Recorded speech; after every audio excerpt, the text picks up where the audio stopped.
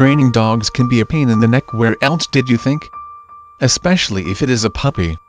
However, it is best to invest your training time in a puppy because as it grows and learns to understand its environment, it will make a better pet than the grown-up dog that you just bought for puppy training. You may have to run around a bit more, but the effort, when capitalizes, will be worth the pain.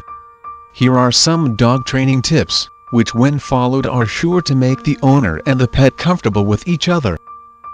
Even dogs need to learn the importance of time. Considering the fact that you'll not have the entire day to devote to your dog only, you must train it to follow your time. This is best achieved when the training starts on a puppy.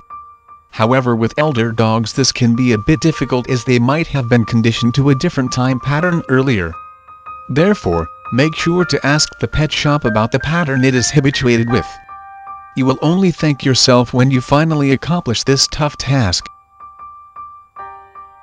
Allowing your dog to munch on too much food can make it ill or even lazy, and this happens many times. When training a puppy, make sure that you do not give him too much diet, as these are its formative years and you wouldn't want the puppy to grow up and eat enormously. Also, there are certain groups of food that may even make your dog's nervous system a bit too active, and therefore it will be difficult for you to rein your dog. However much you love your dog, you should not overfeed it out of love. For dogs to ideally perform their duties and stay alert, exercise is an important part of dog training.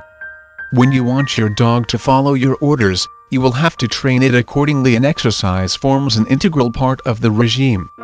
With exercise, the dog will learn to burn its calories in useful pursuits and eventually become disciplined.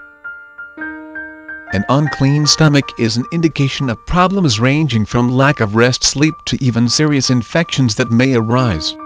Dogs are not accustomed to use the toilet, and hence they have to be toilet trained time and environment based.